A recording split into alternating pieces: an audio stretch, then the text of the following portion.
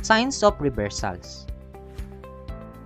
First, ano muna yung reversal? A reversal is a change in direction of the price. From an upward movement, a reversal would be the move to the downside. From a downward movement, a reversal would be the move to the upside. Yung movement into the opposite direction is what we call a reversal. Then, how could we spot a reversal?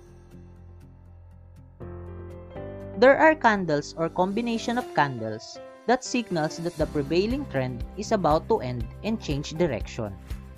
We call it as signs of reversal or SOR candles. Ito yung mga candles na pwedeng magsabi sa'yo na humihina na yung galaw ng presyo. SORs are only reliable when seen in areas of support and resistance. Ulitin natin, it is only reliable when it exists in areas of support and resistance. Remember, they are signs of reversal, so dapat makikita yan sa mga areas where we anticipate reversal o pagbabago ng direksyon sa galaw ng presyo. Otherwise, SOR on insignificant areas are just ineffective and will only act as a normal candle. SOR helps us proper time our entries and exits. Yet, it's just a signal. The most important candle that you need to pay attention to is the following candle next to it, or what you call a confirmation candle. It confirms the signal provided by the SOR candle, and ito yung isa sa mga nagiging trigger natin for entries and exits.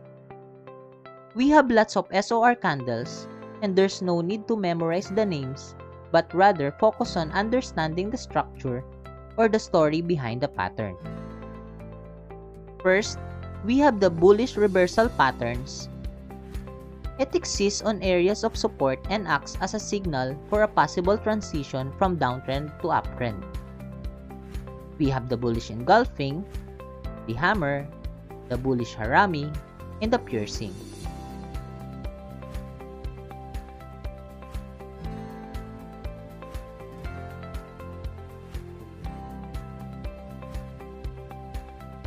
Next, we have the bearish reversal patterns. It exists on areas of resistance and acts as a signal for a possible transition from uptrend to downtrend. We have the bearish engulfing, the shooting star, the bearish harami, and the dark cloud cover.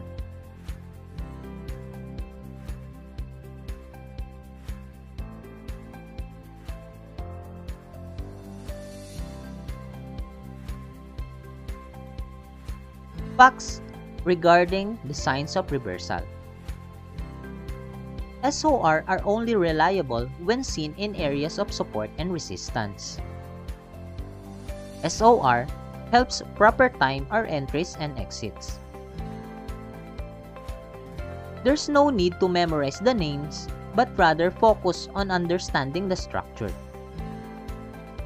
Last, try to combine two candle SOR. Then you will either create a hammer or a shooting star. Need proof? Let's see using with the bullish engulfing. Notice we have a combination of candles sa SOR. The moment that you blend or combine those candles, sa tingin nyo, ano yung mapoform? So here, ang na-form natin is a hammer. Another SOR, right? The bearish engulfing, we have a shooting star. The piercing, we have a hammer. The dark cloud cover, we have a shooting star.